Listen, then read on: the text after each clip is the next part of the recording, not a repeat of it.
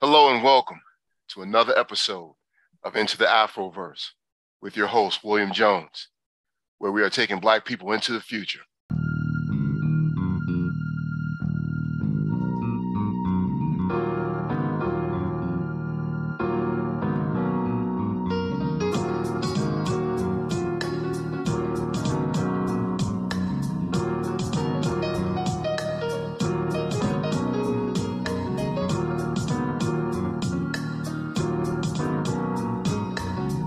You know, when I started this show and we talk about Afrofuturism and so forth, one of the things that always comes up is the imagery and representation of Black people in various mediums, be it television, be it print, be it movies, comic books, and so forth. My guest today is, in my opinion, I guess one of the pioneers in many ways when it comes to representation and positive imagery. I know that there are folks that have come before him, but I would definitely put him on the Mount Rushmore of Black creators in the realm of comic books. My guest today is Dawud Anyabwile. And Dawud is an Emmy Award-winning illustrator with over 25 years of experience as a graphic novel comic book artist, storyboard, and character background designer for television and film. He is also co-creator and illustrator of the critically acclaimed comic book series entitled Brother Man, Dictator of Discipline. And with that, I'd like to welcome Brother Dawud. How you doing today? I'm good, brother. How you feeling? I'm doing well. You know, like I shared with you before we came on air, when I did this program, you were one of the people that I definitely wanted to have on board. Because like I said, I think that when we talk about folks that are really behind and have been doing a good job from the beginning of representing Black people in a positive light, you're at the top of the list for me. You know, today folks will celebrate Marvel Comics or DC Comics or some other companies and so forth for their representation of Black people and say that, you know, they're showing such positive imagery. But there's also a checkered past there when they weren't doing such a good job. And I think it's important that we recognize people that were doing a good job from the beginning. And you're one of those people. So once again, thank you for being part of this show today. I give thanks. I'm glad to be here. Can you talk to us about how you got started on your journey to becoming this acclaimed artist and creator? You know, did it start with Brother Man? The story began further back. Can you walk us through that, please? Well, yeah, the story definitely goes back further. I usually try to consolidate it because it's really a lifetime of work. You know, like you have, like think of like most musicians out there who they may come out with a hit song, or actor who just landed a blockbuster movie, and to us they came out yesterday, but for them they've been on that journey pretty much their whole life. You know, like going to after school dance classes or acting classes, singing classes, probably having those opportunities that probably happened 20 years ago that seemed like it was going to be their big break, and then it fell through. And then they tried again and it fell through. And then maybe years later, something happens, and then that's the thing that blew up. But for us, it's new. But for them, it was a journey of a lifetime, and it continues even after what we know them for. So with me, I can go back several different stages in my life. Like Brother Man was just one stage, but prior to that, going back to the 80s, I was an airbrush artist at the mall in Philly during that, that golden era of hip hop, like the 80, 83, 84, 85 era. Right. And prior to that, I was a fine arts major all through high school. And then just going back to elementary school and before then, I just always knew art was something I wanted to do. I always knew that doing art, representing, and not saying like, it was always a deep thing, but I think it's through my parents since I was young. I remember my mom saying to me, it's not just about being a good artist. Like, what story are you telling? What are you representing? Even when I didn't fully understand what she's talking about when I was younger, apparently those words still stuck because, my mother passed away in 94, but I still quote her words. from Right. childhood. That's the impact that it had. So, those things manifest through different stages. So even during the hip hop era in the mid 80s, when I was getting into like the whole uh, airbrushing and, the graffiti era, like when I was in high school, I went to high school, there was a lot of other graffiti writers and Right. illustrators and artists. And I was all into it. I was into the DJing, I was into like the graffiti styles and even the difference between the styles in Philly and the New York styles, because I Right. was between both places.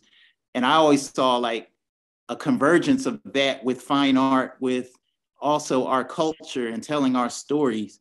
And then it was also working with family, because Brother Man, I didn't do it by myself. It was a family venture, because my brother Guy was writing, my other brother Jason was doing the production management and handling the distribution, so everybody can focus on each thing that we're doing.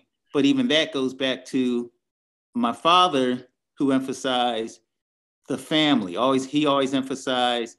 Actually, he wrote books on the Black family through his company called BFR Publications, Black Family Rituals. And he had that since the early 70s, like a rite of passage program for Black Right. youth, a marriage ceremony called the Ndoa Eusi, Umoja Karamu, which is a unity feast, which basically similar to Kwanzaa. It's celebrated around the time of Thanksgiving, when we're all going to come together as a family. But if we're going to come together, why don't we come together and reflect on our culture and our history? Right. Let's celebrate us during that time. So he was big on us having ceremony and new traditions and ceremonies that represent who we are.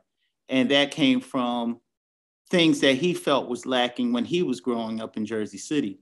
And I didn't see all of these. I mean, I've experienced these things coming up, but I think I got a better handle on it as I got older, understanding the things that my parents were teaching me, and our extended family, like our uncles and aunts. Right. We have a really big family, and family was always emphasized, and that's why I found my joy with my cousins and my uncles and aunts and my friends and things like that. So to me, Brother Man was kind of like just the extension of all of that. It's like you're merging family, friends, hip hop, graffiti, children, the love of children, and creating a safe world for them, and things that are funky. You know what I'm saying? Right. And like you're saying, the Afrofuturism, to me, that is creating your own world. So to me, Big Exactly. City was that metaphorical place for us to live. Hmm. So you're just creating you're just creating what you want to see, and you put it out there and let it be what it's going to be. And that's why I said there's really no one starting point for Brother Man. It was a convergence of a whole lot of different, points Right. that came together. Now, what I like is the fact that you're talking about family coming together, because all too often, we hear don't go into business with family and so forth. And I'm always telling people, when you look at some of the wealthiest uh, groups or institutions around the globe, they're all families. The families, yep. Right. So why are we discouraging family within our own community? So I'm really glad that you brought that up. Now, when you created Brother Man, uh, was this something that was always done independently? Did you try to sell to other companies? Or like I said, was this something you just wanted to do on your own with your family, your own company from the beginning? It was something that was organically grown through the family. It was never something intended for a major institution. Like we never sold it to any. Like we Right. never created with the intention of being discovered by a big company.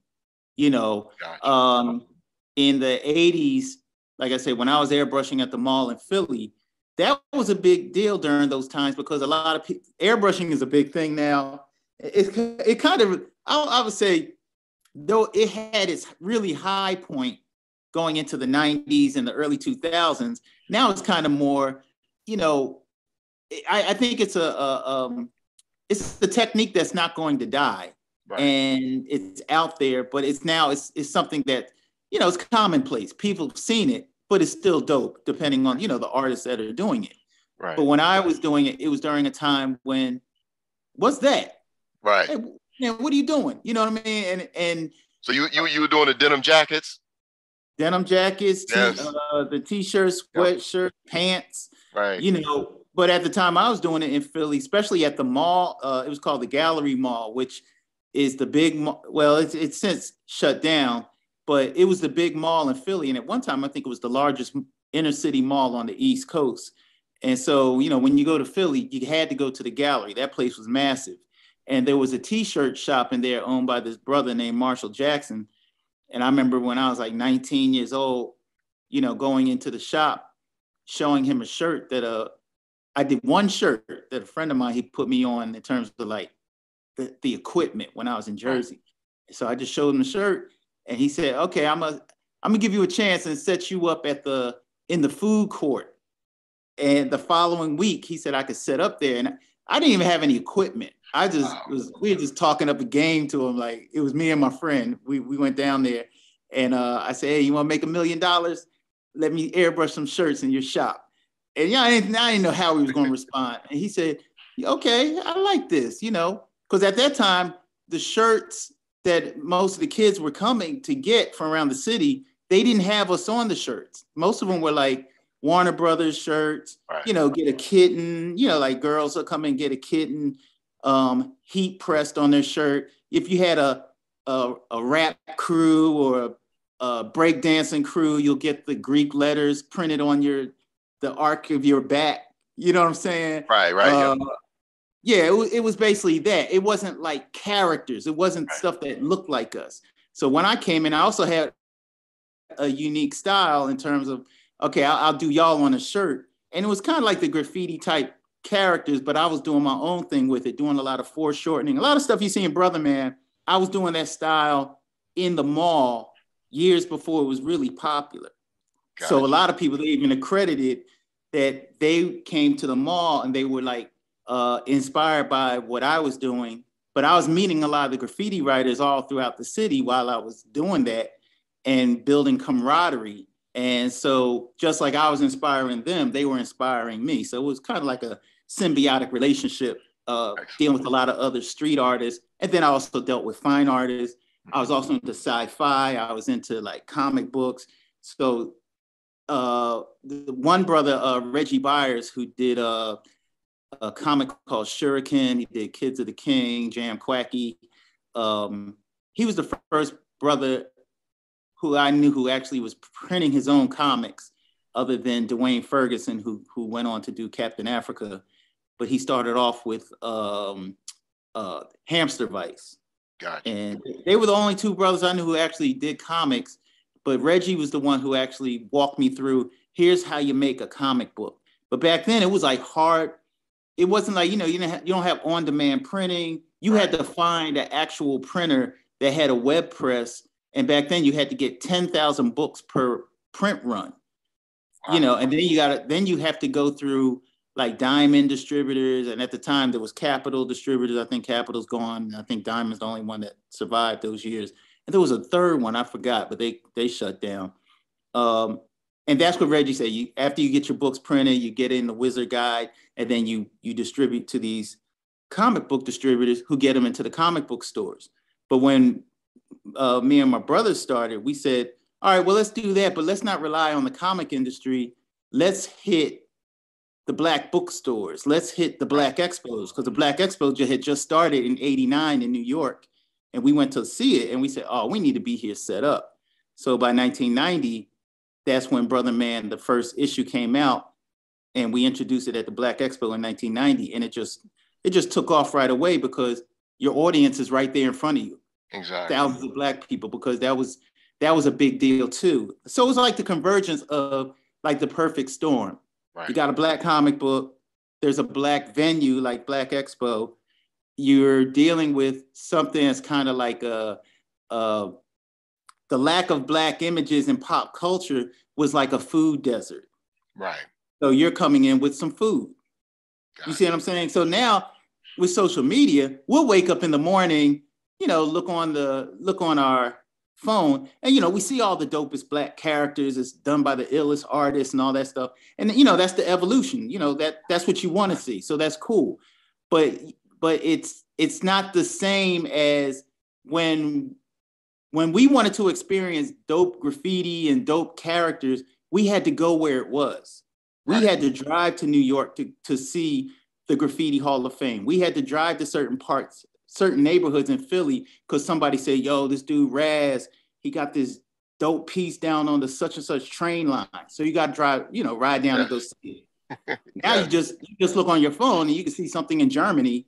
Right. But then you look at it for like you'll look at it for probably like 10 seconds, say that's dope, and then you'll scroll down to something else. So you're not really savoring it like we did when we were younger, because you'll be down there taking pictures, posing in front of it, analyzing it, and then you go home and it's in your head. Right. So things were like they were special, Gotcha. DJing was special, block parties were special. And I'm not saying people don't think of things as special now. It's just to help the younger people who weren't there understand, that era, what we were feeling during that time. Oh, no question. Yeah, it was different. It was definitely different. If you're just joining us, this is Into the Afroverse with your host, William Jones, here on WOL 1450 AM, 95.9 FM. And you can also listen online at WOLDCnews.com, where information is power. And today we are joined by Dawud Anyabwile, and he's the creator of, among other things, Brother Man. Now, before we get into the other things, because I really want to talk about some of the stuff that you're doing currently, what's Brother Man about for the folks that don't know? Okay, Brother Man began as, well, I'll say the story is about, and we always say the ongoing theme is a man battling social apathy in this fictitious city called Big City. Mm-hmm. So when we created Brother Man, it was this all Black universe. And even that, I wouldn't even say it was a conscious decision of, hey, I'm going to make a Black comic book with Black characters and it's going to star a Black superhero or anything. I don't even say I would think consciously like that, because that's what I was doing anyway since high school. Right. You know what I mean? I was always like edifying my cousins, and the girls in it looked like my cousins or girls in the class and things like that. And they're the stars. And it's almost like you wanted to imagine one day that I would make a book starring us. So doing Brother Man was like, okay, well, here's an opportunity to create a platform for our people in their own adventure. So it's not a conscious exclusion of anyone. It's the conscious reinforcement of what you would want to see, which is something about us. Just like, if when martial arts films come out, they're projecting their culture. Right. If you're in Lagos, Nigeria, they're gonna push their culture. India, they're gonna push their culture. But I think for Black people in America, there's almost like this guilt trip that's put on us that you can't create something about yourself. You have to add everybody else in, or you're being exclusionary to everyone else because you're loving yourself. And I'm like, nah, man, I just make stuff about me because I always celebrate other people's stuff. I don't worry about it if I'm not in Five Fingers of Death. I want to know how they do. You don't have to put me in there to appease me. Show me how you do what you do. And then the way to create, when we talk about social unity or respecting each other's culture, is by, okay, now I'm now expressing my culture. Now, how come you can't just support my thing? Like I've been supporting your thing since I was a kid. I support all these cultures. But then when we come out with something, people try to regulate. Oh, you can't do this unless you add this. I said, now you're regulating my creativity. Right. Right. I can't even imagine without you telling me how I have to imagine. Right. You know what I'm saying? So Brother Man was basically us creating that world. And in this world, Big City was kind of like a play off of, since we grew up in Philly and Jersey City, which is basically right next to Manhattan, that was like our our second home, because that's where my parents are from, and my cousins and everything. So New York, Jersey, that was always like our second home. Mm-hmm. And it was kind of like we saw how, you know, the environment was, and we said, well, let's have a story about this guy. He's in this city that was once the center of greatness, but it fell into decay through you know, people jockeying for power, like people losing hope, people forgetting about the you know,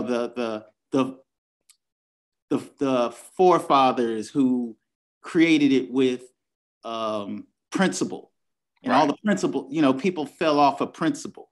Now people are trying to doing whatever. So when you have this person who's trying to bring it back to its original greatness, they're going to face a lot of challenges, and they realize they can't do it alone. So he doesn't have superpowers. So his powers are really his intellect, his drive to stand on his square, you know, to basically deal with the apathetic, because basically it's those who don't care is the reason why the city falls into decay, because if people cared, it wouldn't be in that condition. So it was kind of like a play on that. But then also what we did was we created all these characters that were representative of ideologies, of character traits, and it was timeless. We didn't deal with current events. It's a fictitious city with their own rules, their own laws, their own currency, their own politics. So that becomes more timeless, as opposed to a book from 1990 or a book from the 80s where, oh, that wasn't the mayor of Philadelphia during that time. Well, it doesn't matter, because this is not Philadelphia. This is not America. This is, well, what I call now dream state mythology. Right. It's basically like when you experience things in reality and then you go to sleep, you see a skewed version of the subway system. You see a skewed version of your family. You see what I'm saying? Right. So you get the feeling and the soul of it all. So that's kind of the underlying theme. And how can folks get a copy? How can they support you? How many issues have you done, and how can folks get a copy? Well, the original series ran from 1990 to 1990. 96 is when the last of the original book came out, which was number 11. There were 11 of the original series. We did like basically 750,000 books during that period of time. But then the series stopped when my parents passed, a year apart from each other. And then from 96 to, probably like 2009 is when we had the first Brother Man art show, which was the resurgence of the series, because we came out with the trade paperbacks, which was a collection of all 11 books. But then we ceased that in 2017. So the full color graphic novel, which continued after issue number 11, which was like the origin story of Brother Man, but it's really the first book of the origin, that came out in 2016. And if you go to Big City Entertainment inc.com or brothermancomics.com, brothermancomics.com, you can get information and order the graphic novel, which will basically take you to Amazon. But if you're trying to find the original books, they're difficult to find. Right now, I'm not reprinting them. I plan to do it again, but you know, when we talk about the things going on now, Brother Man's pretty much been put on hold because there's a lot of other things I'm trying to do now. Right. So then when I bring Brother Man back, I don't want to bring it back in struggle mode. I'd rather bring it back when it's on a whole nother level. Right. You see what I'm saying? I got you. Now, we are up against it. Believe it or not, we're almost at the end of the show.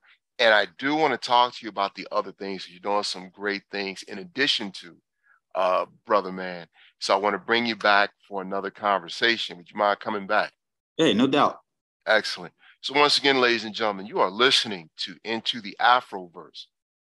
here on WOL 1450 AM, 95.9 FM, where information is power. You can also listen on WOLDCnews.com. And as I always talk about, Black folks always talking about this positive imagery we want to see. We want to take control of our economics. We want to be able to build up our culture. We want to surround and protect that culture. And this is yet another example, another way in which we can do it. If you're paying attention, I don't know, unless you've been living under a rock, comic books, billion-dollar industry. We need to be part of that. We're supporting it, but we also need to benefit from it. And here with Brother Dawud, creator of Brother Man Comics, this is an example of a man that's been doing it the right way from the beginning, continues to do it, and we need to get out and support this man. So once again, for Into the Afroverse, I am your host, William Jones. You can join us next Tuesday at 10 a.m. here on WOL. Information is power. Thank you for joining us. Thank you for listening. Have a good day. Thank you, Dawud. All right, thank you.